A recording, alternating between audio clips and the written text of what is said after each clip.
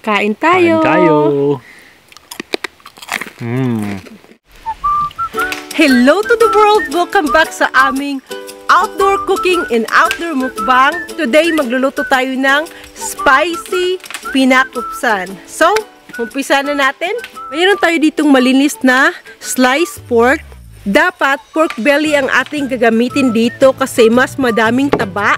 Pero kung ano lang ang nasa freezer ko, yun ang gagamitin ko. Kaya, ang gagamitin ko today is pork shoulder. May taba-taba rin naman siya. Ayan, may taba-taba naman yung pork shoulder. Kaya okay lang. At, isama na rin pala natin yung mga buto-buto kasi masarap din tong gawing pinakupsan. Lagyan muna natin ng asin. Oops, lumabas.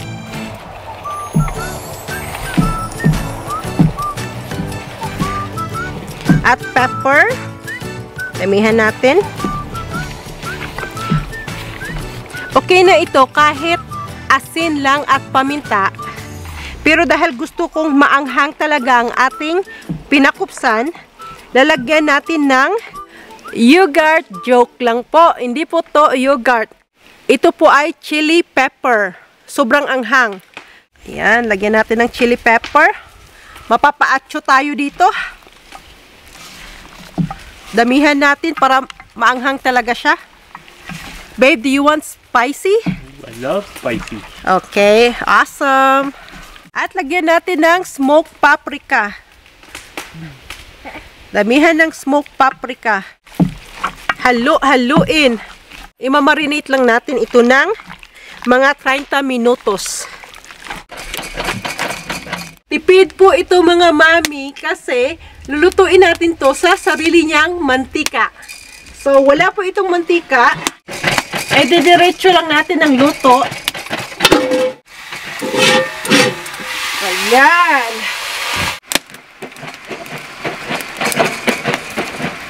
Magtutubig itong ating niluluto at papalabasin lang natin ang sarili niyang mantika.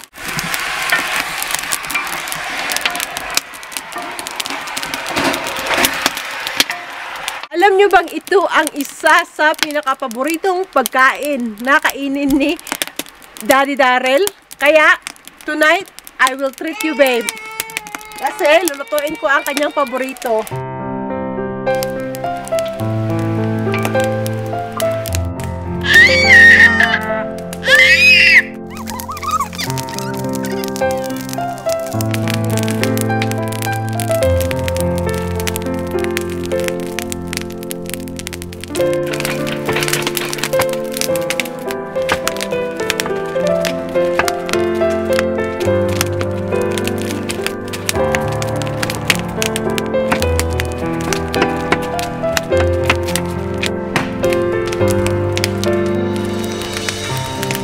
Delicious, love. Malinis po ang aking mga kamay. At lagyan natin ng asin.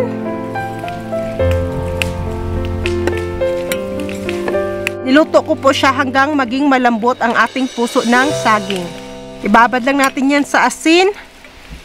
At pagkababad sa asin, atin siyang pipigaan.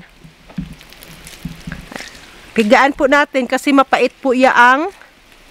May pagkapait siya kung di siya mapigaan. At ilagay natin dito.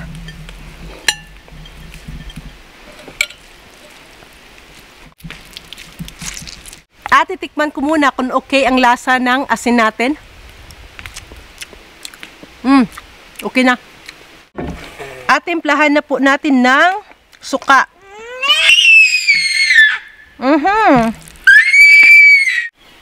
Lagyan natin ng kunting asukal. Tomatoes. Onions. At ginger. Kuntian lang natin kasi hindi paborito ni Mr. ang ginger. At halo-haloin lang natin yan. At kayo na po bala mag-estimate ng asin at vinegar. Depende po sa inyong panglasa.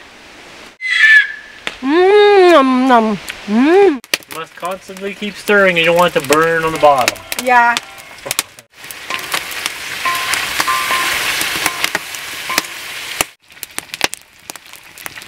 Basically, ang pinakupsan po ay parang prinitong karni lang siya pero sa sarili niyang mantika.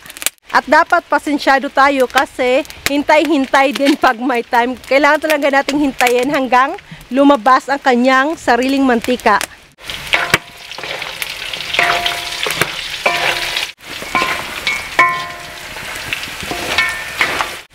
Kung sa iba double fry nila, sa atin hindi natin to i-double fry kasi papalamigin lang natin ng 25 minutes or 20 minutes at magkikrispy lang yaan ng kusa. So, no need na to double fry.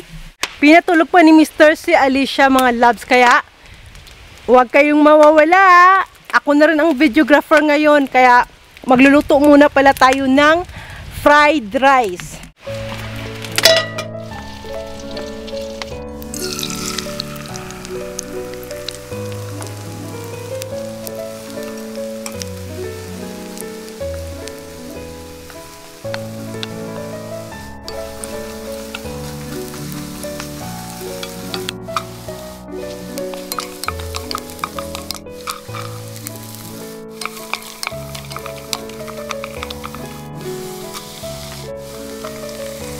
Lagyan natin ng soy sauce. Konti lang. At konting oyster sauce ang ating fried rice.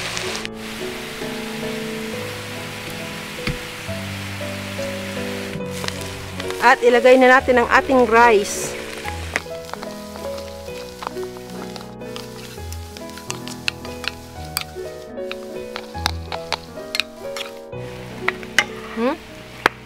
It's spicy.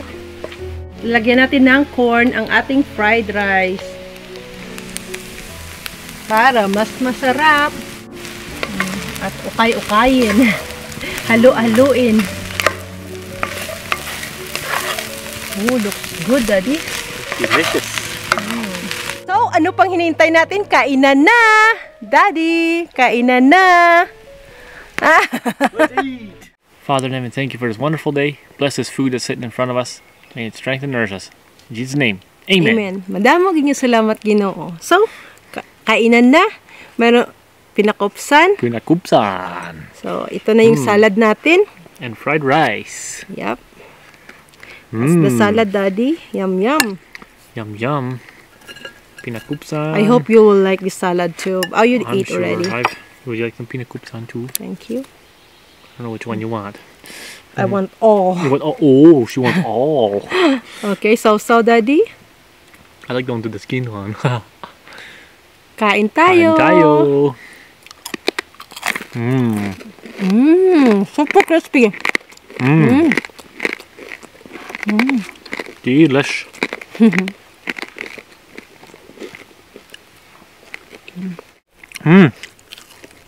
Love it.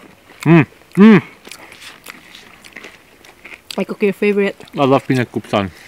One of my favorite meals for sure. And goes good with fried rice. And the salad. It's not too spicy. No, not as much as I thought. I thought it was going to be really hot when you were putting all the spice in it. Not bad, it's just nice. Kunti lang yung pagka, ano niya, may kagat lang siya na anghang. Look at that. Big delicious chunk.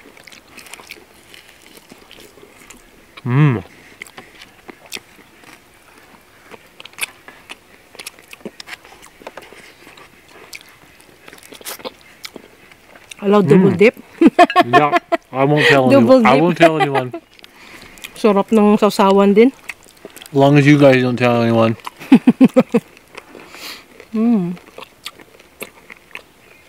We're the only ones eating out of the bowl, so.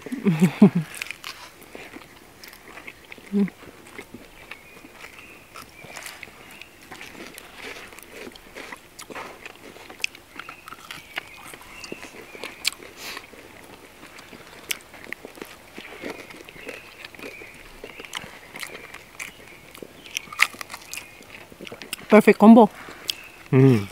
Delicious. Like you and me. Did you say the word perfect? Oh my God. Excuse me, mga loves.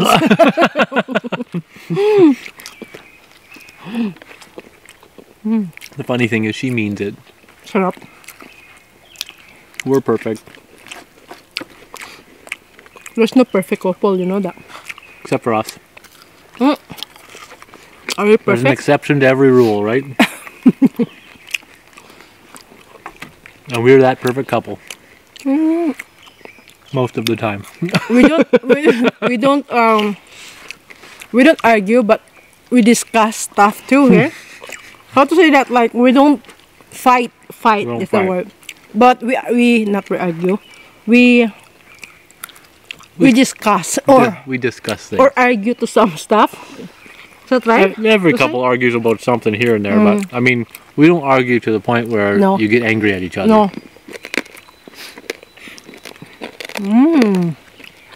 Crunchy. Isn't that good? Yeah.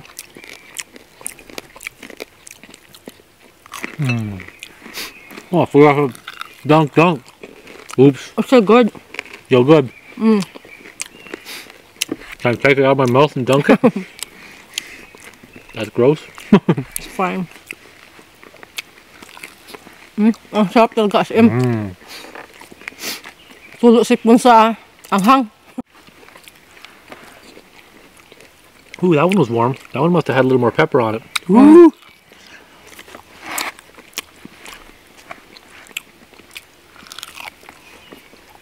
Hey, mosquito. Mosquitoes are trying to join us.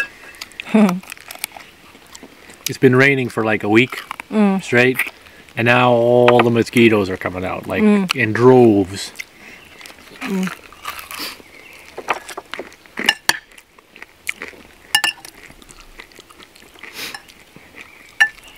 There's lots of salad. I mean, eating it with my rice is good. There's lots of Pinakupsan too. And if you're wondering, Alicia got tired, so she went to sleep. She's sleeping. Happy baby.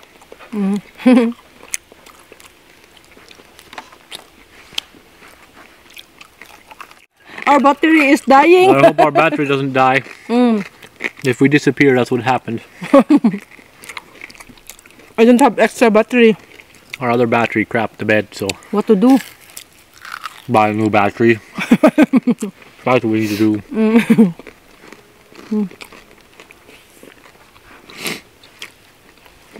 More rice, please. Rice for more. Ang sarap ng fried rice. I love fried rice. Kahit fried rice lang, okay na sa akin eh. Thank you, Daddy.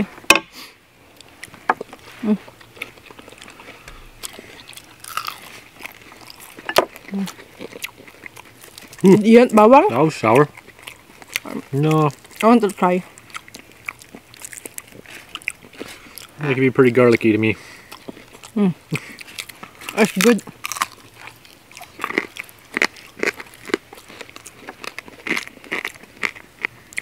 Crispy. Delicious. I know you love Pinakupsan. Yep, you were I'm right. watching the ano. Tinitingnan ko yung battery namin. Mamamatay na talaga. We fast eating lang. Could be twice as fast. Our battery's going dead. Marami itong mga labs. Hindi namin ito maubos. At itong salad, marami din. This is good for maybe 6 people. Oh yeah, I And mean, there's it's 6 people. way more than we're ever Yeah. going to eat. So, Or way more than we should eat, put it that way.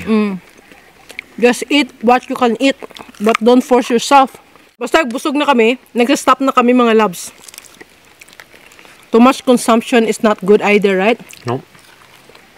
Everything's good for you in moderation. But if you let Daryl eat all of this, he will eat it. But I said, stop it. Right? Yep. I know you. I know. Ubusin niya yan.